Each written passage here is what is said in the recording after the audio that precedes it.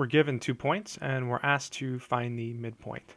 So the formula for the midpoint of a line segment connecting 2 points is x sub 1 plus x sub 2 divided by 2 and y sub 1 plus y sub 2 divided by 2.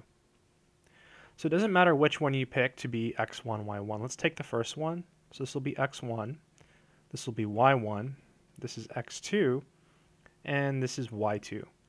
And now all we do is carefully use the formula and plug in the numbers.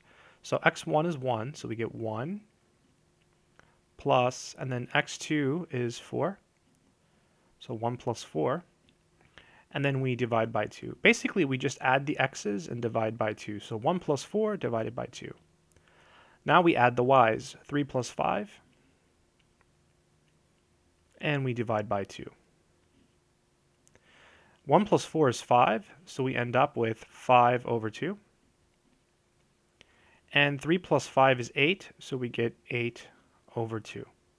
We're almost done, but this can be simplified. 8 over 2 is actually 4. So 5 halves, comma, 4. And that's how you find the midpoint.